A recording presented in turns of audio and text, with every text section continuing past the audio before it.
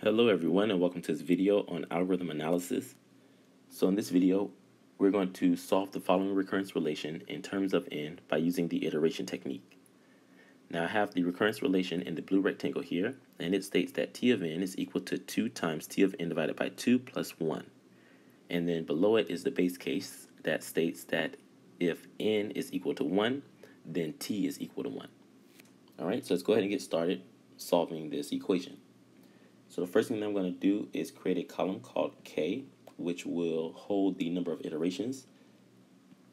And we're going to start off at iteration number 1.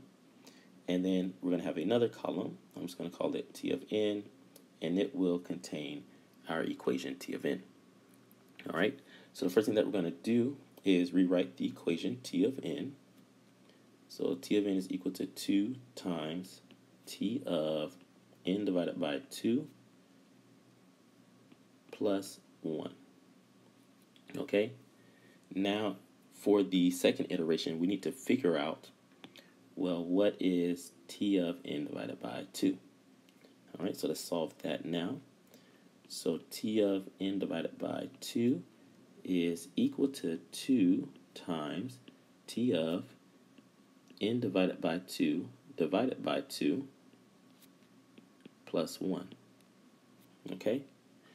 So now in our second k iteration, our equation t of n will look like this. So t of n is equal to 2 times, and we're going to substitute in for t of n divided by 2 the equation that we just solved.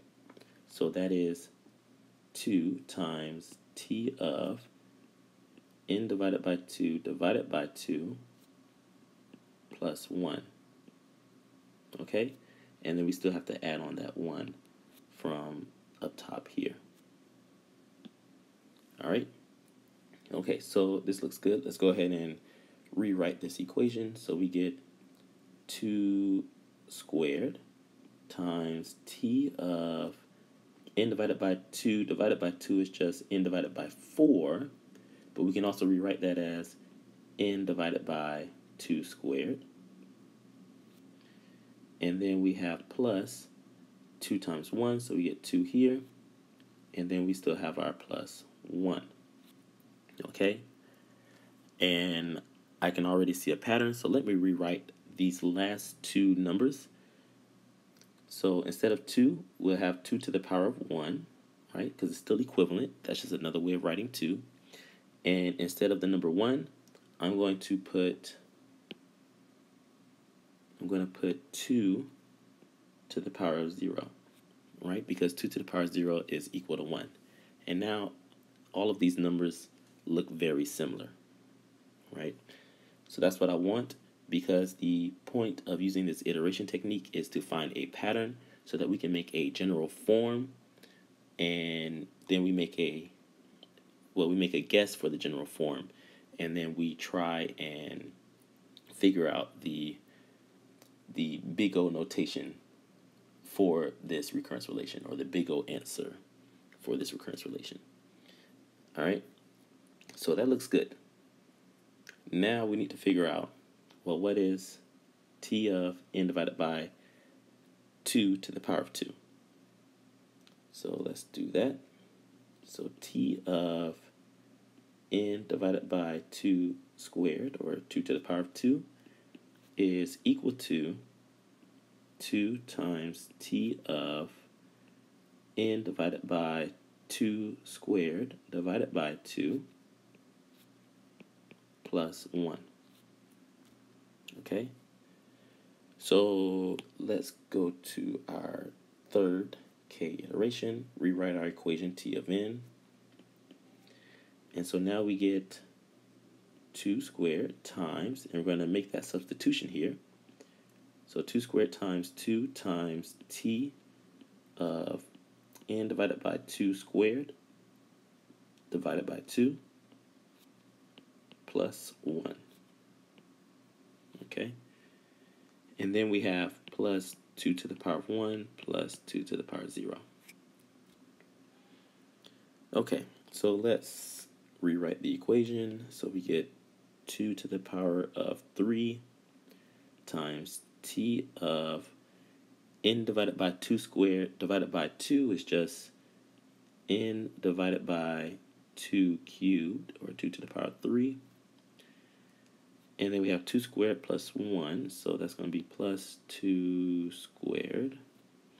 And then we have our 2 to the power of 1 and our 2 to the power of 0. Okay, so already I'm seeing a pattern, so I'm going to make this guess on what the general form is. So for some kth iteration, right? So k could be 5 or 10 or 4. Then our equation t of n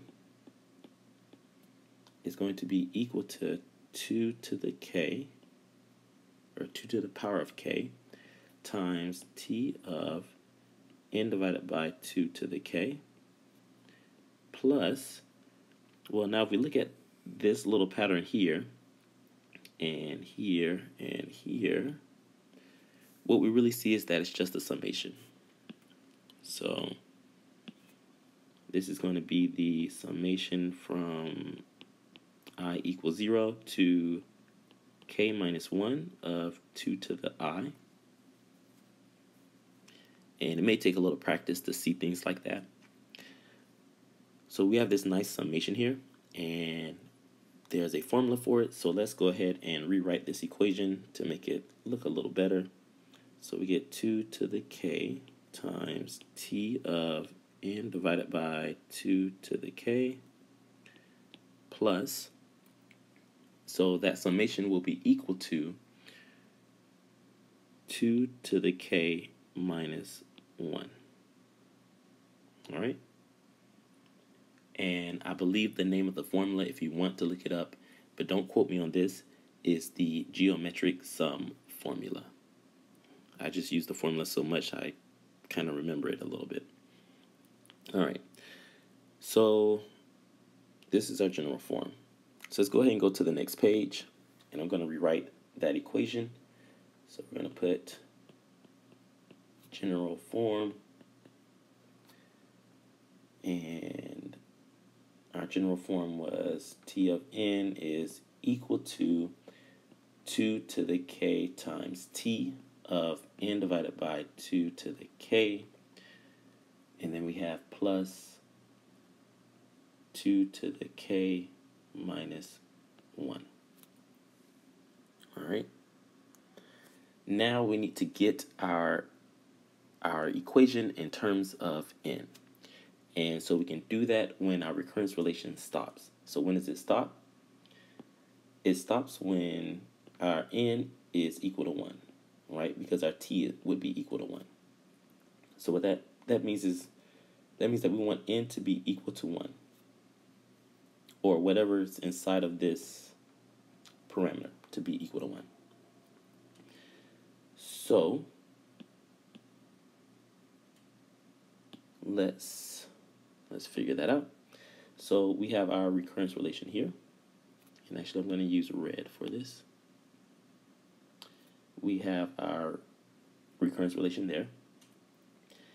So this tells us that we want t of n divided by 2 to the k to be equal to 1. And how can that happen? That happens when our parameter, everything inside here, is equal to 1. So we want n divided by 2 to the k to be equal to 1. All right? So now we can solve for n, and we can get everything in terms of n. We can get our k in terms of n. All right? So n is equal to 2 to the k, according to this equation here. And then, well, what does this mean, right? So now what we can figure out is, we can figure out that 2 to the k, well, 2 to the k is equal to n.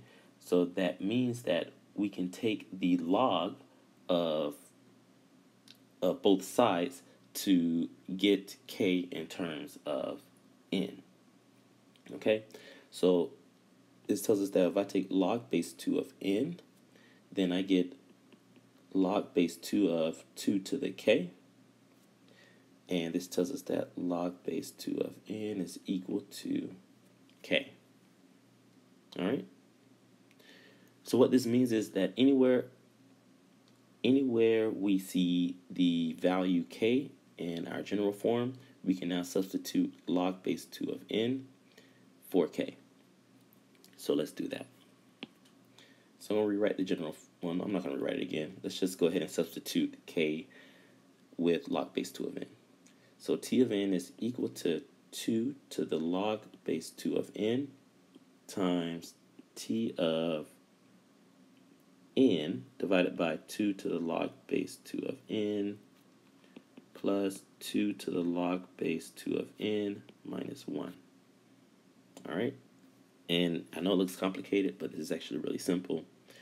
So now we're just going to get n times t of n divided by n plus n minus 1.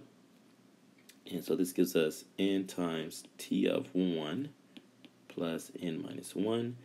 And then this gives us n times 1 plus n minus 1, because our base case t of 1 is equal to just 1. And then if we simplify this even more, we just get n plus n minus 1. And so we get 2n minus 1 for our answer. All right. Now, what is this in terms of big O? Well, I have a video on it if you want to kind of figure out how to solve this. But I'm going to use a different color. This just implies that this recurrence relation is big O of n. And that is our guess. And this big O of n is the, I guess, the tight big O answer, right? Because technically, this equation is also big O of n squared. But anyways, I really hope you all enjoyed this video. I had not uploaded in quite some time. So anyways, good to be back, and I hope you enjoyed this video, and I'll see you all in the next video.